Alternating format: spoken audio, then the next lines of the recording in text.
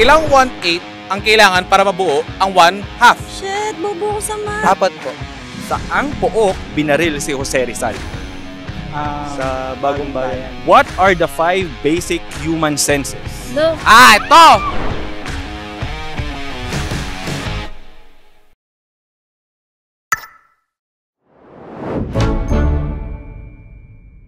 So, kasama natin ngayon si... MJ, kuya. Anong grade na si MJ? Grade 8. Wow, grade 8. Pangalan kuya? Joshua! Munti ka na pumiyok ah. Anong course? Com Arts. Parang hindi ka sure ah.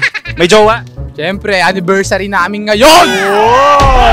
Simulan na natin yung game. Magbibigay kami ng 3 question. Pag tama yung sagot mo, meron kang 100 pesos kada isang question. So pang anniversary to mapapanalunan mo ah. So, ready ka na ba? Kinda. Nice naman, English. Nahiya naman ako.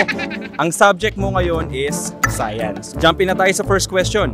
What branch of science Deals with the study of life. Life. study of life? Biology! Biology! Biology! Basic! The. Wala pa kami sa branch na yun eh. Biology. Final na yun, oh. Tama! Basic! Ito Wala kuya. kang hard code! Ito, mananalo ko naman ng 100 kahit hindi ka sumigaw. Question number 2 tayo, ha? Who was the first man? To step on the moon. Neil Armstrong! Tama na naman! 2 out of 2, man! Ito na yung ano natin, final question, ha? What are the 5 basic Human senses. Mouth, Sense of seeing, nose, ears, sense of feeling, sense of smelling, sense of touching, and sense, ano yung pala? ears, eyes, nose, mouth. Last one. Arms. What? Ay, hands. Sight, smelling, Smell. feel. Ano pisa? Muntik ka nang tumama eh. Kasi yung sagot kasi, yung senses mismo. Sight, smell, feel, touch. Pareha lang yung touch tsaka feel.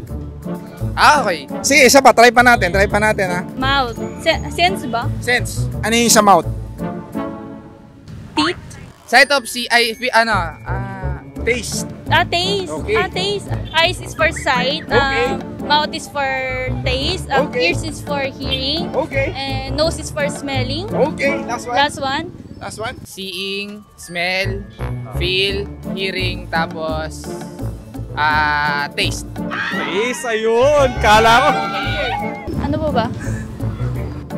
Alright. Ano na tayo? Time na tayo. Doon sa 5 yun, anong favorite mo? Siyempre, taste! Ano naman masasabi mo? Nanalo ka ng 300 pesos. Siyempre, sobrang saya. Meron na kaming pang date. Thank you na lang sa 200. Saan kayo magde-date?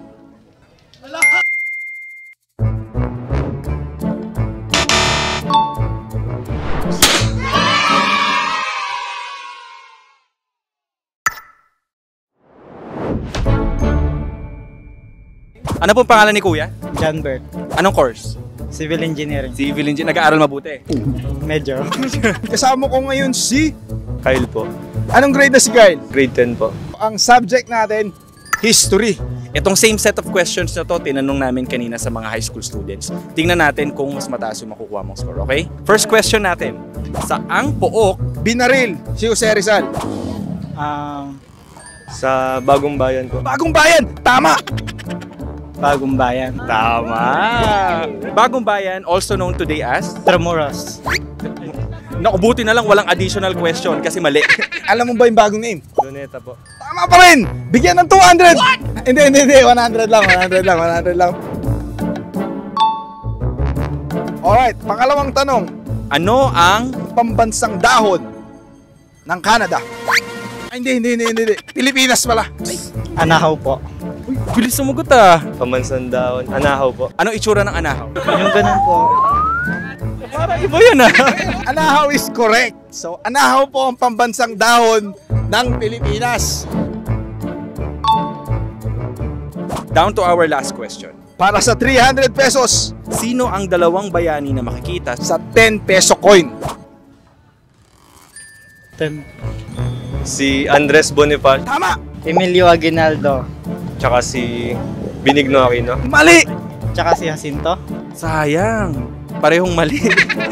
Ang dalawang bayani na nasa 10 peso coin, si Apolinario Mabini, tsaka si Andres Bonifacio.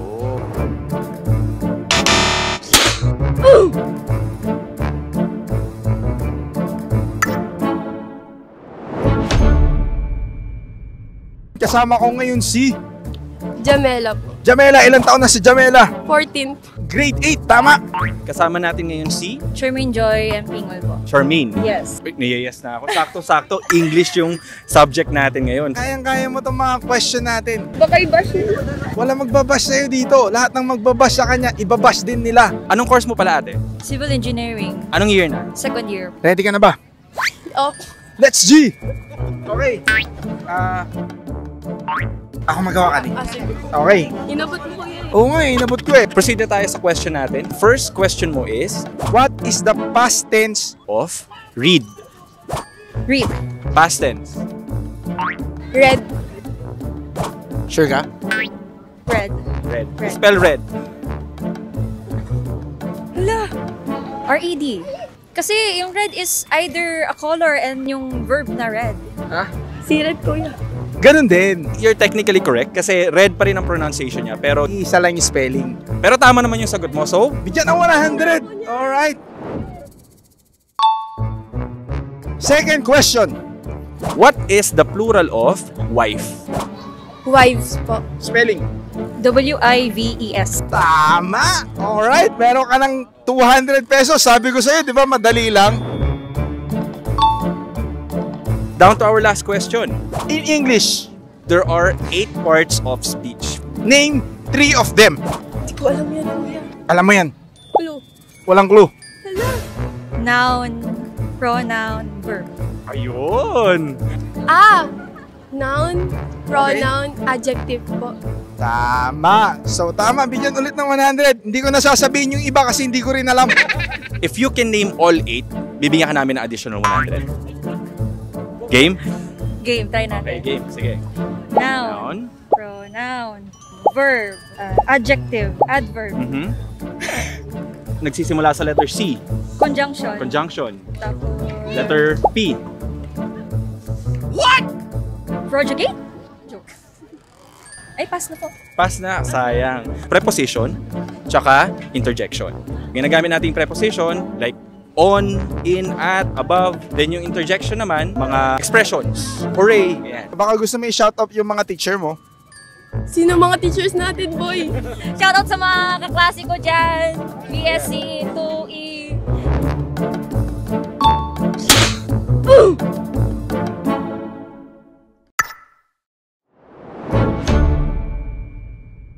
Anong pangalan mo? Seth po. Ryan. Seth. Paano ko tatatawagin?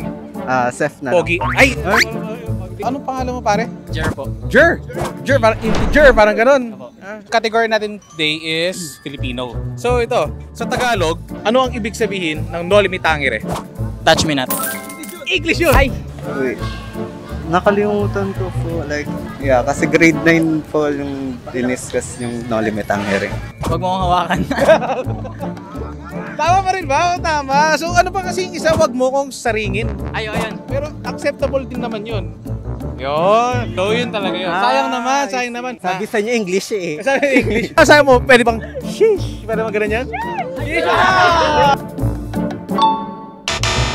Feeling ko kaya mo naman to eh. Simple lang naman siya. Sa nobelang El Filibusterismo, ano ang bagong pagkakadanlan ni Crisostomo Ibarra? Yung pare po. Ha? Alam ko na. Si Simon. Simon! Yeah. Ano pinito ni Simon? Ibarra. Ay, mali po pala. Di ko pa pala sure yun. Pero kailangan si Crisostomo Ibarra. Ano siya doon? Yung missionary po, parang ganun po. So, tama po ba? Hindi kasi. Si Crisostomo Ibarra, siya yung bida sa No Limitangere. Ngayon, sa El Filibusterismo, pangalan niya, Simon. Isa pang shish nga. Shesh. Shesh! Pili ko kaya mo naman to. So, kailangan mo lang i-recite ang abakada. Wait. Like, sabihin ko po. Sasabihin mo yung abakada. Abakada. Hindi i-recite mo yung lahat. Abakada, gaha. Luma na uwaya. Ulit nga. Abakada ega ha i a i. Iai? Abakada ega ha i j. Ano ba yung j? Abakada egaha uluma na uwaya. Di ko sure po kung tama. Oh, may kulang ba? May marami na kulang. J. J. Hello. Hanggang H lang ako. Hanggang H ka lang. Oh no, sayang naman.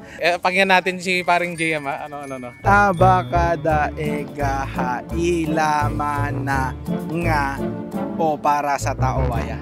Ayun pala. Medyo marami. Di ka naman talo eh. Meron kang? Shish. Ang hirap kasabi ko kasi English na lang eh. Like confident kasi ako sa English.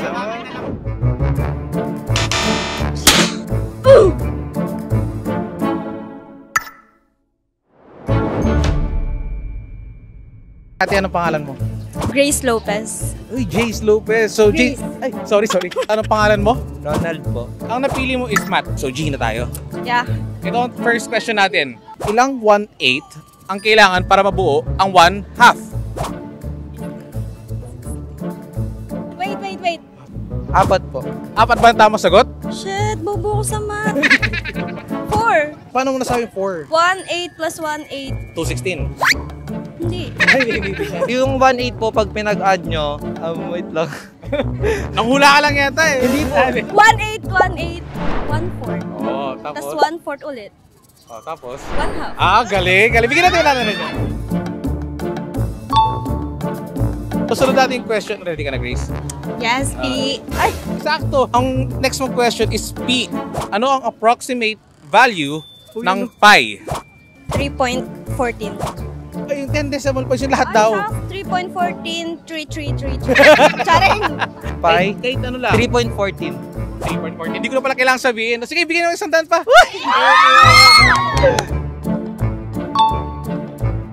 Familiar ka ba sa PEMDAS? Yeah. Ano ang PEMDAS? Parenthesis exponent. Multiplication, division, addition, subtraction. Wow, pero hindi pa yun yung tanong. Teka lang, may equation to. So, bibigyan ka namin ng time to solve it. 2 plus 2, open parenthesis, 4 minus 2, close parenthesis, minus 4, equals... Wait lang po. Wait lang.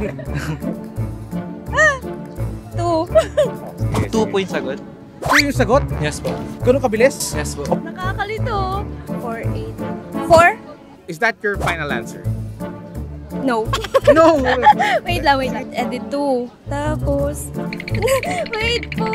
Anong una mong ginawa?